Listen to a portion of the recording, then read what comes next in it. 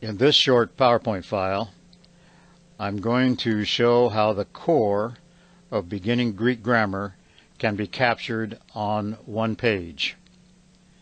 This is done by showing how much of the grammar is interrelated, which immensely reduces the amount of memorization. On beginning Greek bases the core of Greek grammar on what I call 8 minimums. And I'm going to mention them first of all, and then show how each one contributes to the whole picture. Here they are by name. Minimum 1 are the endings of the first and second declensions. Minimum 2 are the endings of the third declension. Minimum 3 cover the 4 basic verb endings in the indicative mode. The fourth minimum, along with 5, are the tense identifiers and the application of those tense identifiers to the 4 basic verb endings of the previous minimum. Then minimum 6 deals with the participle, and minimum 7 deals with the subjunctive and imperative modes. Minimum number 8 is given on a separate slide on the me verb. Here is the one page. Across the top I have mentioned the names of the minimums again in case there's need for clarification, or make sure we're staying on the same page. The first 2 minimums cover the 3 declensions, first, second, and third. The term declension, of course, means spelling pattern. Spelling patterns 1, 2, and 3. A nominative case, for example, is precisely the same for all 3 declensions.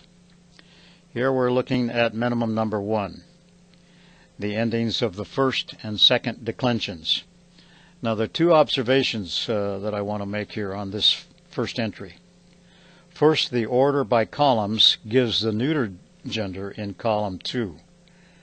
Other textbooks put the feminine gender in column 2 following the masculine. This, in my judgment, is an illogical arrangement because the masculine and neuter genders belong to the same declension, and their similarities are immediately evident when placed side by side.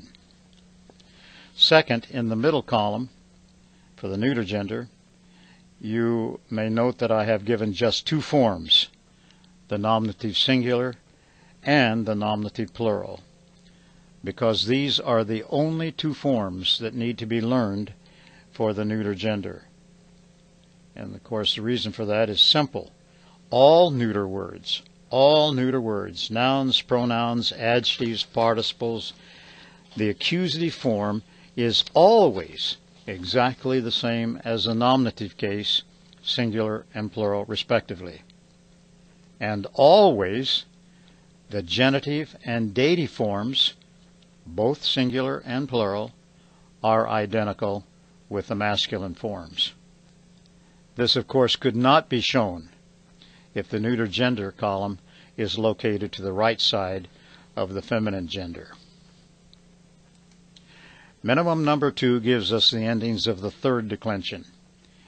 In this declension, the forms for the masculine and feminine are the same.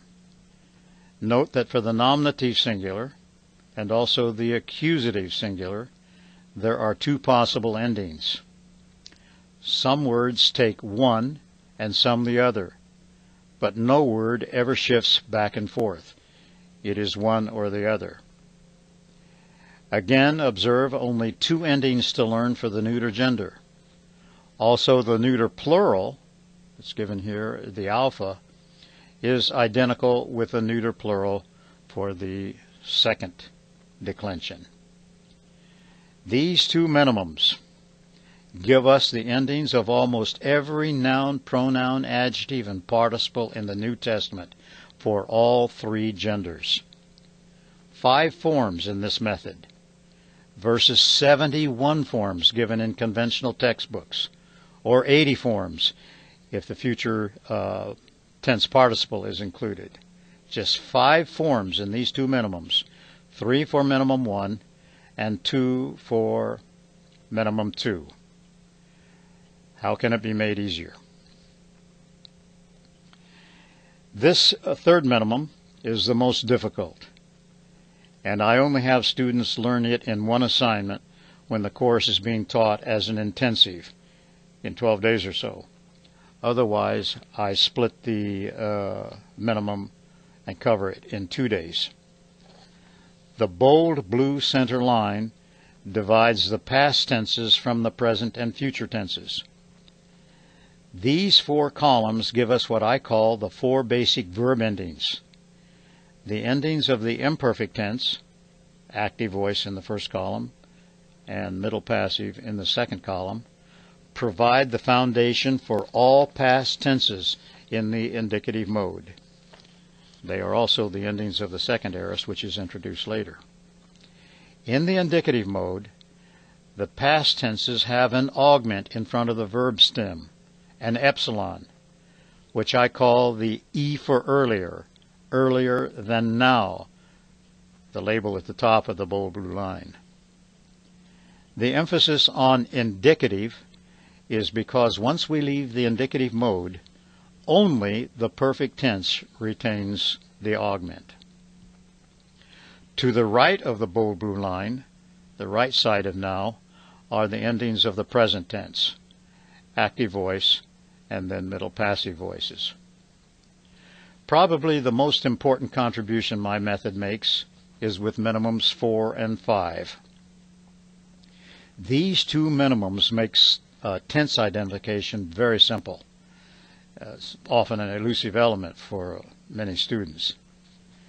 The tense identifiers and their application apply to all verbs in all tenses, voices, and modes, and to all participles, active, middle, passive, and all genders. Certainly an awesome device. The first 2 tense identifiers above the line, the sigma and the theta eta sigma, are for the future tense. The sigma is for the future active and also the future middle, while the theta eta sigma is for the future passive. Minimum 5 explains why they are separated from the other tense identifiers. The remaining 4 tense identifiers below the line are for the tenses left of the now line in minimum 3, the past tenses. The sigma alpha is the tense identifier for the aorist active and middle. The theta eta is the tense identifier for the aorist passive. Kappa alpha is the tense identifier for the perfect active, and none, or the absence of a connecting vowel, understood better with minimum 5, is the tense identifier for the perfect middle and passive. Minimum 5 can be stated in 2 sentences. 1. Insert the future tense identifiers in front of the present tense endings, and you can see that with the blue line going up toward columns 3 and 4. Number 2, replace the connecting vowel. That's going to be the first vowel of the ending, always an omicron or an epsilon, of the imperfect tense endings, the 2 forms, 2 columns left of the bold blue line, with the tense identifiers, the tense identifiers that are below the line, below the future tense identifiers. We now move to the participle, and here we build on the first 2 minimums that covered the declensions. Because the participle is a verbal adjective, its adjective component automatically calls for a declension. Minimum 6 has 2 parts, divided according to voice. The active voice participle, and this of course includes the aorist passive participle, because the aorist passive is always built on the active model, build on the endings of the third declension, minimum 2. All we have to do is put ONT in front of these endings to form the present tense participle for the masculine and neuter genders. And there it is. And we put OUS in front of the first declension endings to get the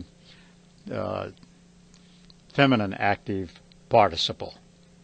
All other tenses follow the same process we did for verbs in minimum number 5, the insertion and the replacing. The middle passive participle is probably the easiest form to recognize in the New Testament. Take the endings given in minimum 1 and insert men in front of them. And omicron in front of the men gives us the present tense. All other tenses follow the same process we did for the verbs in minimum 5. Minimum 7 covers the 2 remaining modes, the subjunctive and the imperative, both modes occurring in just 2 tenses, the present and the aorist, because we want to show ongoing or point action. The subjunctive is built on the endings of the present tense, columns 3 and 4 of the basic 4 verb endings, the green arrow. In one sentence, lengthen the connecting vowel, which is the first vowel of the ending and always an epsilon or omicron, both of which lengthen to eta or omega respectively. In the second and third person singular, the iota is subscripted.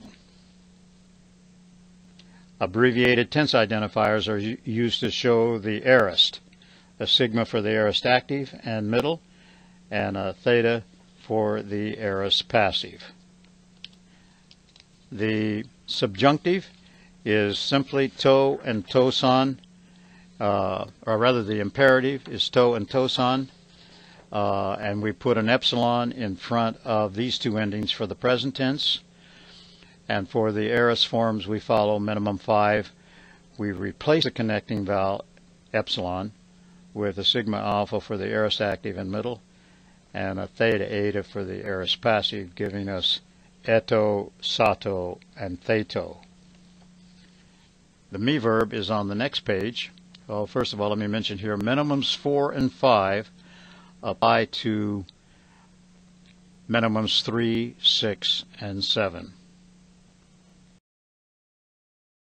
The me verb, which is so complex for many students, I have simplified in very simplified with very brief instructions.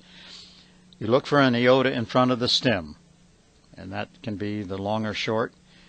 If you have an iota there, it has to be a present or an imperfect tense. And if it's imperfect, it'll have an augment. If there is no iota in front of the stem, you follow the familiar omega conjugation as we do with the verb luo. Sometimes, and many times, the me verb has a tense identifier as same as the perfect tense, the kappa alpha, replacing the sigma alpha. But the difference between the aorist and perfect is not all that difficult. Let me show you here, for example, in the verb didomi. And the iota there, of course, is means that this is a present tense.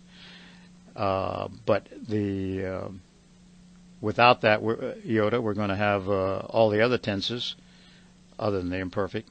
And so we have etica for the aorist tense. You see the kappa alpha there. But the perfect tense is going to be dedica. And also then we can see the same thing with tithemi. There's the iota. And the stem is theta eta, and so you have ethica and tethica.